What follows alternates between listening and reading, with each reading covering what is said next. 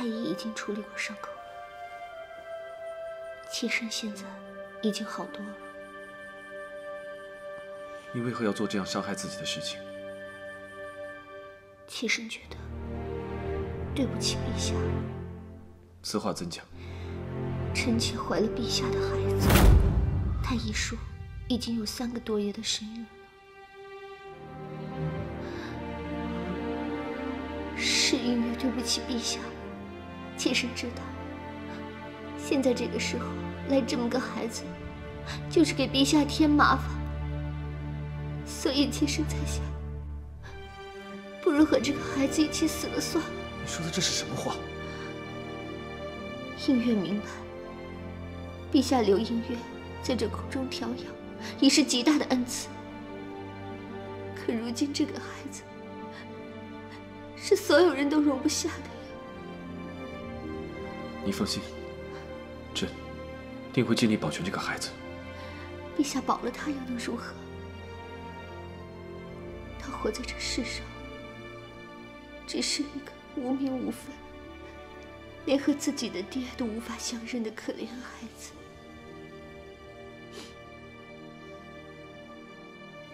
你放心，既是朕的骨肉，朕定不会让他受一点委屈。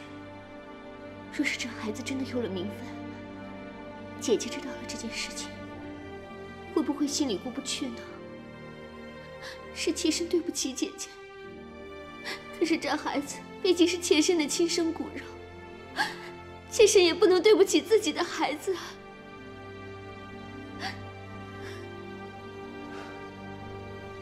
皇后那里，朕会亲自去说的。听见陛下这么说，妾身才能勉强安下心。你好生休养，朕还有要事，先走了。不知陛下明日能否来看妾身和孩子？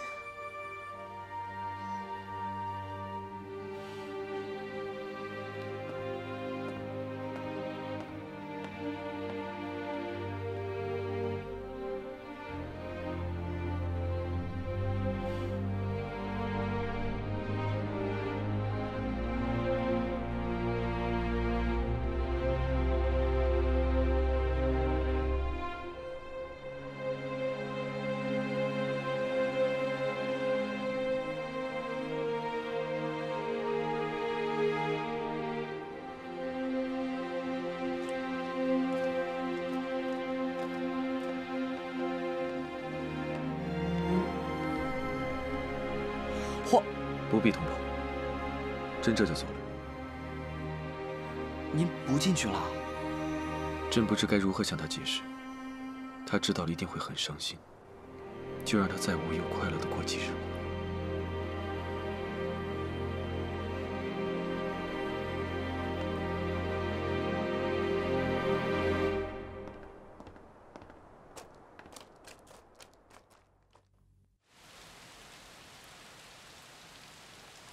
两只小蜜蜂呀，飞到花丛中呀，飞呀，么么，飞呀，啊啊，飞呀！张太医到。小张，我没叫他呀。娘娘您忘了呀？咱们宫里太医要定期例行为娘娘把脉，看一下可否有隐藏的病症。哦，把他叫进来吧。嗯。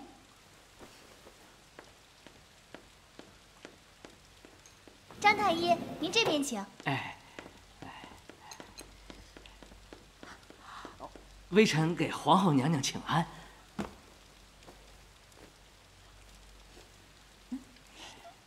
哎，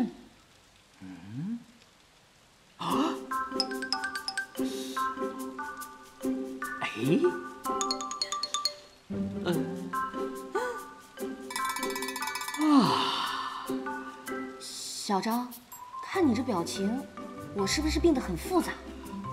恭喜皇后娘娘，娘娘这是喜脉呀！啊！你丫说什么呢你？娘娘确实有喜了。哎呀，我们家娘娘有喜了！我们家娘娘有喜了！你滚一边冲上去！不对，这就滚！我们家娘娘有喜了！我们家娘娘有喜了！我们家小张啊，我这个月事啊，向来都不准，你是不是搞错了？阴薄阳别，寸脉沉，尺脉浮，鼓动华丽，阴中见阳，又有何调之想？娘娘却是有孕的脉象。为保安全，微臣再给娘娘开副安胎药，调养一下啊！你给我滚！好，微臣这就滚。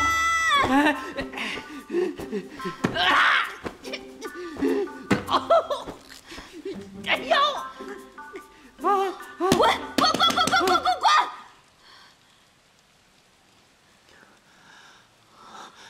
我怎么没有发现呢？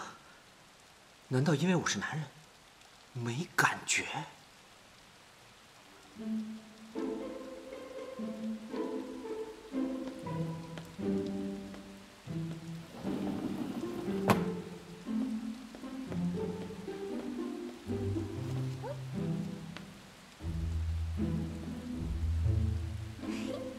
娘娘，你该起来了，快起来吃点东西。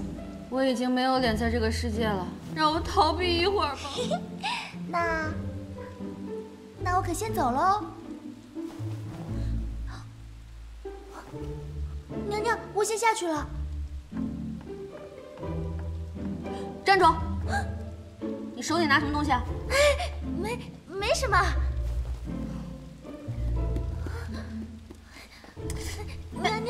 娘娘真的没什么，是张家托人送来的东西。拿出来给我看看，拿出来给我看看。娘娘，这是张家托了城里最好的裁缝，专门做的小孩的衣服。张家？这什么意思啊？我前脚刚怀孕，后脚衣服都做出来了。娘娘，您不是常说有备无患吗？到底什么情况？你给我说清楚了。娘娘，我真没打算骗您，只是要是提前跟您说了，您定是不会答应的，所以才生米煮成了熟饭。说下去。我说了，娘娘你可千万要受住了，万不可做出什么傻事来。其实娘娘没有怀孕，那张太医是家里买通了，才说娘娘怀孕的。什么？我没怀孕？太好了！哎，过来。那你快跟我说说，家里人为什么要这么做？前几日游览殿又招了太医，家里觉得蹊跷，便暗中托人询问，谁知道江氏那小贱人竟然被诊出了身孕了。江氏怀孕了？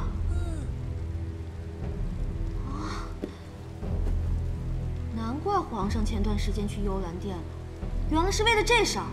娘娘，你可一定要忍住啊！就算是打掉了牙齿，也要活着写入肚里咽。你再说一遍，怀孕的不是我，是江氏。家里人怕江氏有了身孕便可肆意妄为，于是便收买了张太医，将娘娘也拔出喜脉来。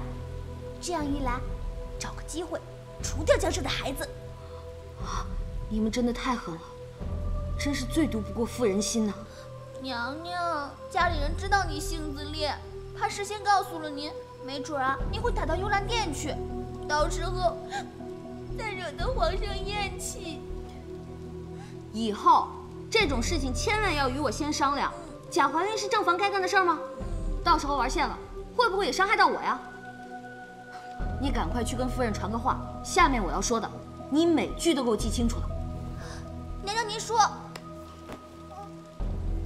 第一，江氏肚子里的孩子必须保住，这件事情我另有安排。第二，齐晟不是傻子，赶紧叫家里想办法，把我肚子里这个假货名正言顺的拿出去。